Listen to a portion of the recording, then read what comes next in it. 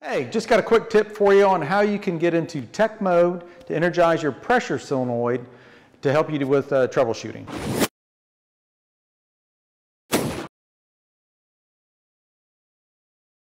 So let's go ahead and we'll take a look. You want to come on down here and make sure that you put your switch into the cook position. We have to give it a second here. This is a gas unit, so it's going to go through its ignition sequence. But we want to go ahead and press and hold the program button. Going to continue to hold until we get to level 2.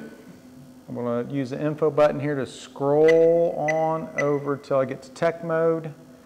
And the code's 1122, 1122.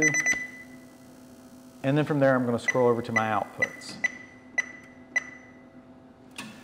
So, real quick, like number 4 is going to line up here with the P for my pressure solenoid. And I can hit the number 4 button to activate it. You notice we have an asterisk beside it, meaning that it's activated, deactivated. So 1, 2, and 3 are going to be for other components. That would be in for your outputs testing in tech mode. But we're going to focus on the pressure solenoid right now. So I'll go ahead and press number 4. Asterisk comes on. We're going to come on around here. Here is my pressure solenoid. I'm going to energize, de-energize. So if I put my hand on here, I can feel it vibrate. But not only that, I can just hear it as well. And that can loosen it up.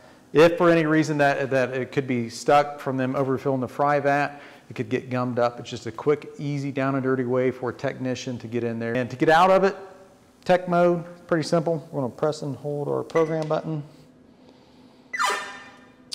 And then we can turn the unit off.